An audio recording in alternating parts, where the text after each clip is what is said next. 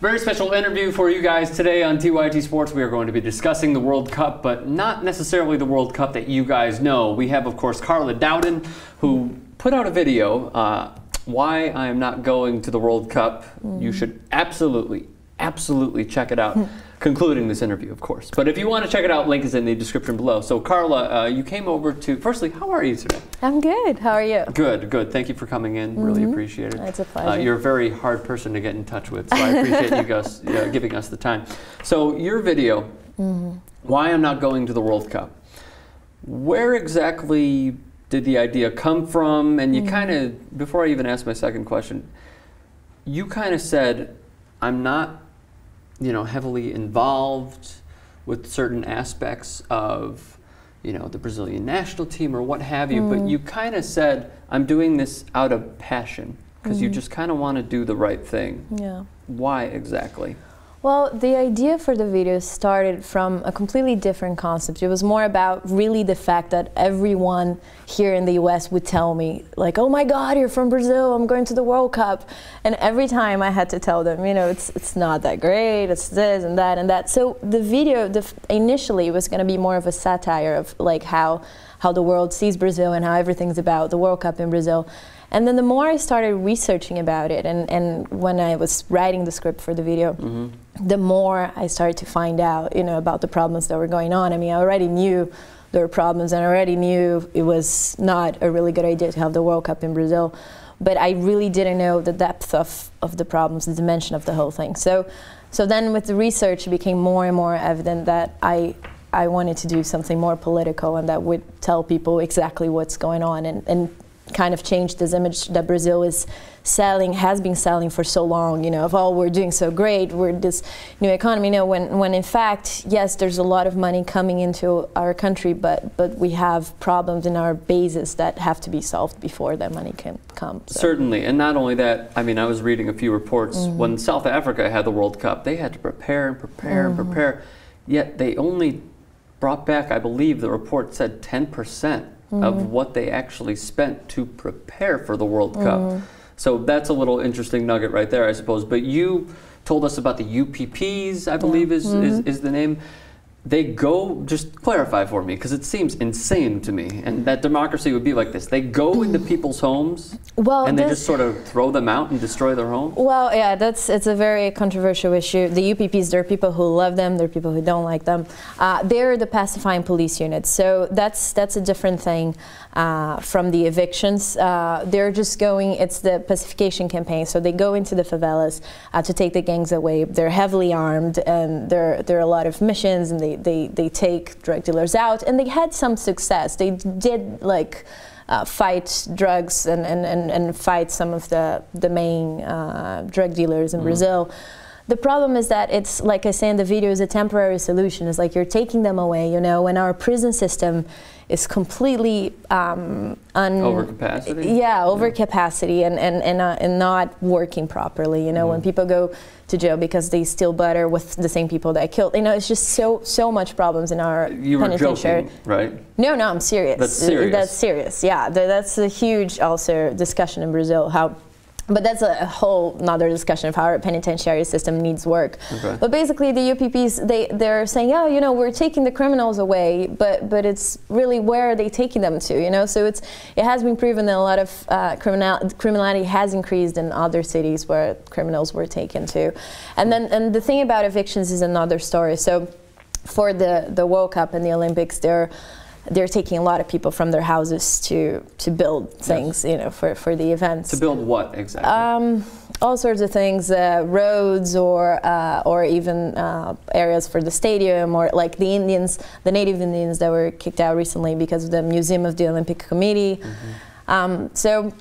And they're removing those people with very little support, in the sense that they say, oh, okay, we'll give you a house, but the house they offer from the program My House, My Life, which is a national program for these evictions, they're far away from where these people used to live there. So they're like 30 kilometers away. And which in miles? I don't know my math. Okay, we'll do Google later. Maybe half of that, yeah. Okay. 15, yeah. So they take those people really far from where they used to live, where they had been living for 40 years, 30 years, you know. Yeah. Basically what you're saying is, and what I saw from your video, and then you basically referred to a few links in the description. Yeah. And there was a woman who tried to hold the lock, basically, to her door. Yeah, I mean, that's a really good video. So what did they do with her? I mean, they just pushed her to the side and just said, you know, skedaddle. Yeah, some houses they demolished with things inside. So with furniture, with things, because people didn't want to leave, or because it was last minute. 24 hours, roughly 24 hours to an hour, basically, to pack up their things. Yeah, yeah. In some cases it was done in a more proper way, but in some cases it was done in an extremely improper way, where people would just, they would mark their houses and, you know, say, okay, you're being kicked out in so many hours. But yeah, and then when they do offer money to people who don't want to move to this new place, it's very little money. That doesn't buy them a land even close to where I was going to say, how much are we talking here? Very little. Because this land where the favelas are is actually very noble land. Many favelas have beautiful views there and beautiful mountains. So there's a lot of real estate speculation going on behind that too. Because after these events, you know, it's another reason to take those people out, and is an excuse, you know, for the big investors to put money in those lands. Sure. So the question here is really if there's need for these evictions to happen, if you know, these constructions that are supposedly going towards the World Cup and the Olympics are really the reason why these people are being removed. Now, a lot of the other things that you said in your video, and again, this is Why I'm Not Going to the World Cup by Carla Dowden. The illiteracy rate is at 21%. Has that increased at all? It reaches 21% in some places. I believe, if I'm not mistaken, the northeast of Brazil, mainly. So that's as high as it gets. The average, I believe, is around 10% or 13%, really? which is very high still. But so then you also said that they rank 85 in the Human Development Index. So that's basically life expectancy and education. Yeah, basic level of quality of life, health, education. None of those have improved since your video at all? Oh, since the video, no, I don't think so. Oh, no, Jesus, no. Such a shame. Yeah. 13 million people are underfed, and the money from the games goes straight to FIFA. So what % do you believe Brazil will see at the end of this event? You mean what % in return? Yeah. I really don't know. In terms of money, how much is going to come. I mean, I'm sure there is going to be money, you know, and I understand, yeah, there will be more investors, you know, people will be looking at the country differently. The problem is that it doesn't matter how much money we keep getting if we don't fix our system first. So if the money is not properly distributed, Brazil has a lot of money, but the money is concentrated in the hands of very few people. It's a pyramid, you know, it's very few rich people and a very big lower class. So it doesn't help to have. I think it's about our priorities and not about the money that is coming in, but it's what do we want to make with our money. We have a lot of public money. I mean, we pay really high taxes, and still we don't have education, we don't have basic health, we don't have security. I mean, Brazil is a very violent country. When you say basic health, you mean basic needs in hospitals? I mean, do you mean that the hospitals are over capacity with not enough doctors on site? Yes, mostly. We have actually a really good public health system in theory. In theory, it's a beautiful system where everyone would have access to public health.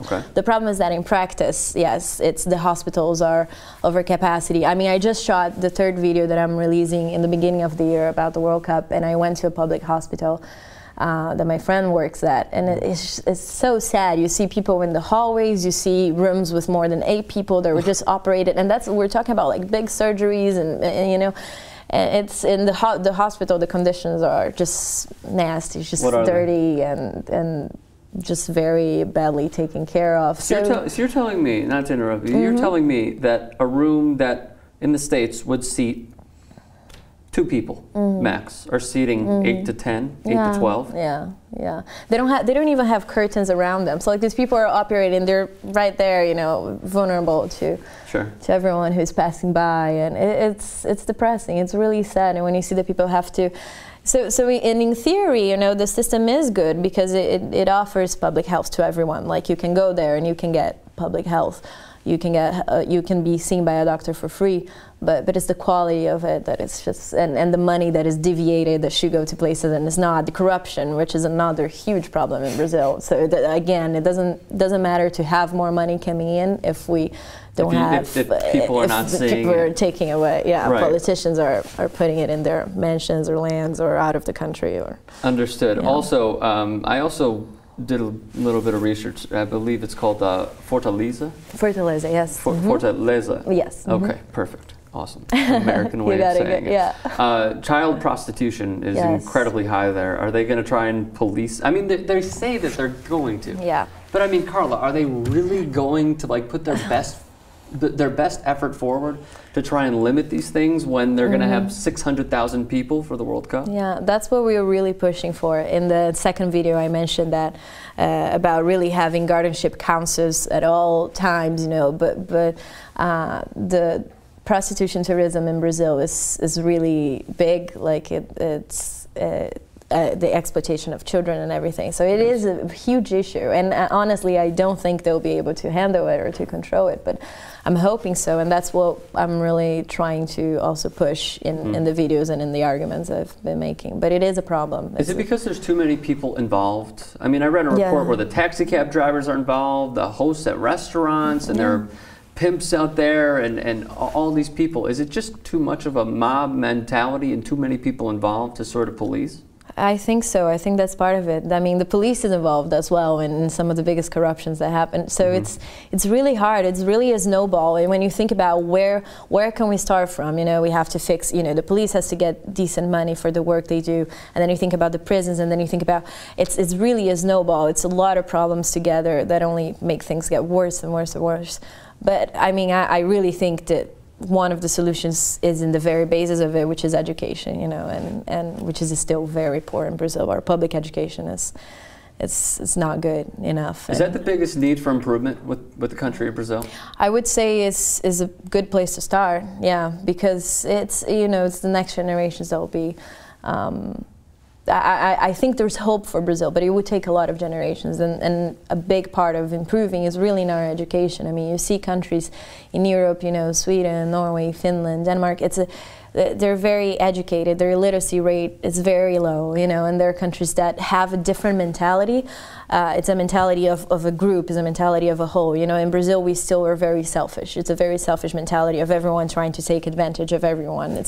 So, and I think that has to change for really concrete changes to start coming up. It'll take a lot of years, but we're starting well. I mean, it's a good start. I think this whole movement was a good start. The fact that people went to the streets and realize how many problems we have was a really good start. Just a few more questions for you. There have been protests throughout, and there are some workers who I read via the BBC and I believe RT. The protests were stemmed from 3 deaths. I believe that there are even more from construction workers who were working at these stadiums. And they said that they were working 20 hours a day, sometimes even more. Yeah. Obviously a little harsh, a little ridiculous, and many other words that I cannot possibly say. Yeah. Are the protests going well? Are they possibly making, I don't know, are they implementing some of their good causes into the protests, and is there a result from it? I think there's been some progress, but nothing really evident and concrete so far. I mean, there was a lot of pressure because of the situation in Qatar as well. Because that's a whole new thing, you know, and FIFA has a lot of explaining Qatar, to do. I mean, there's problems everywhere, unfortunately. Yes, but with workers, so there is a big pressure, I think, on FIFA to show improvements. But the problem is that in this state of emergency, you know, where everything can be done because we need to be ready for the World Cup, so many things are passing unnoticed. So a lot of bids are just unfair. You know, the bidding processes are not done properly because everything is rushed. Environmental laws, you know, are being ignored. There's this general law of the World Cup that allows for things to happen that shouldn't be happening, and it's the same with workers. I mean, they're taking it to a whole new level. I know a lot of stories from other journalists that have been making documentaries about it and things like that talk to me in this meantime, and you wouldn't believe the stories. It's just crazy things. I mean, Can you share one? I actually can't. One of the biggest ones of them is going to be in a documentary soon that should be coming out, but I I can't tell much about it, but it's really a lot of things about situations, specific situations in stadiums that is just crazy. Okay, all right. Well, we look forward to seeing that. I'll share that when it's out there. Maybe off air. No, I'm just kidding. So General Secretary Jerome Velke, is that how his name is pronounced? Velke, yes. Velke. Okay, here's what he said. Just as a Brazilian, react to this for me. It's the wrong time to protest because it is a time where Brazil should enjoy a unique time, a time that a time they have not enjoyed since 1950, obviously the last time Brazil hosted the World Cup. A time where they have a national team who won the Confederations Cup, a team that is the potential winner of the World Cup 2014. So there should be support from all Brazil for the organization of the World Cup. We are not asking, as in them, to support FIFA. We are asking them to support the World Cup. We are asking them to support an event they won 5 times already, and they dream to win for the first time at home. Pele also backed these remarks. Yeah. Do you as well, Carla? Oh, I don't. No, I don't.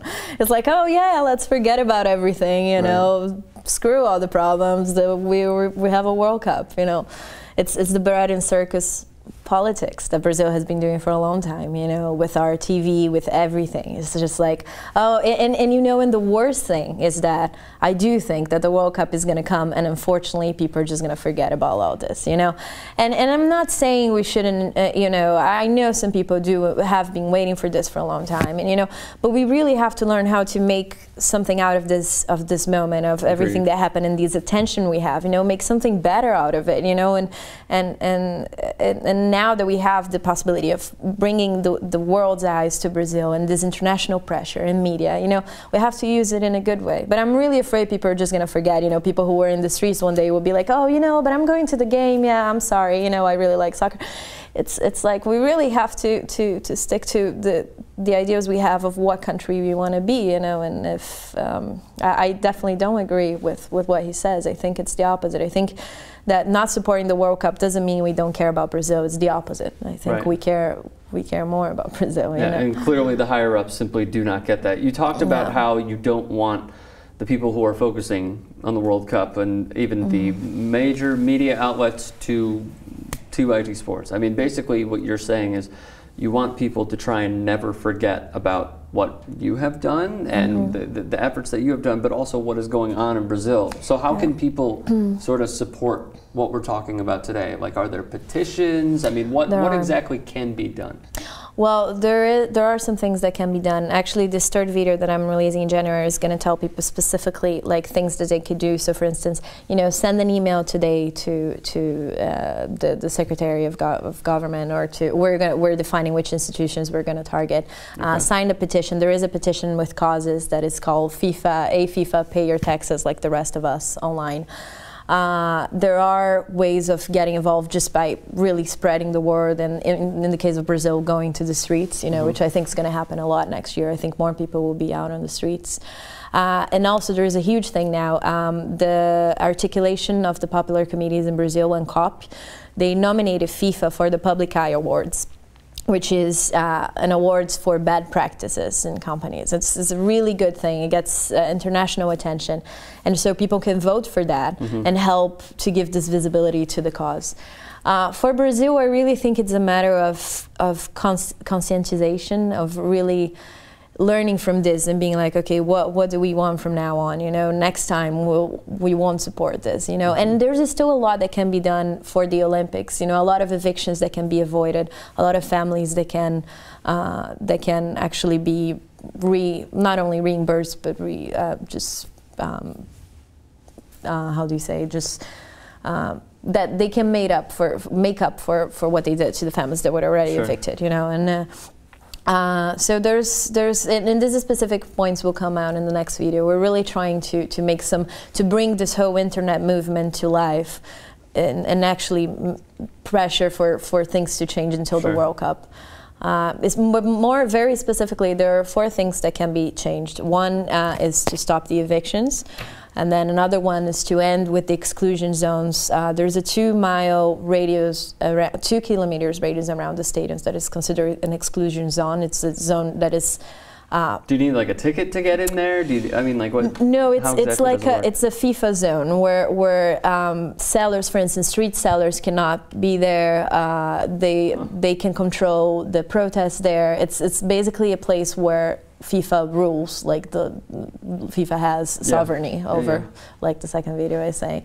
So the end to these exclusion zones would be another advance. And then another thing, now there is what they call exclusion, I don't know how to translate in English, but it's like laws of exclusion. So there are certain things that if they're done during the World Cup, the laws are different for the World Cup. So for instance, acts of protest could be considered terrorism, you know, and could be punished similar severely. Similar to the Sochi Olympics, if a gay man kisses another gay man. Yes, and that's considered, So we want the end of that.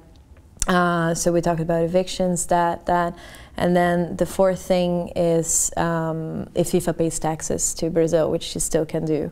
There's a lot of money that could come from the tax. It makes a lot of money with this whole event, so it's a symbolic thing as well, but would be a good advance in all that. So we're pushing for that. Well, I mean, I just want to say, firstly, it was a pleasure to have you in. I really appreciate you coming in studio.